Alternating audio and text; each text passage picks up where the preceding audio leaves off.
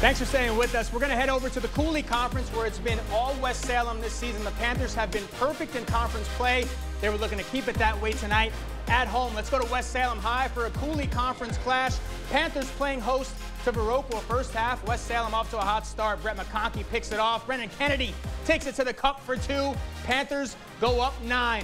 Blackhawks trying to stay in the fight. Nice pass ahead to Casey Kowalczyk for 2. That cuts it back to 7, but the Panthers start pouring it on. McConkey going to work down low, off the window for 2 more, and then it's Tamari and Henderson on the break.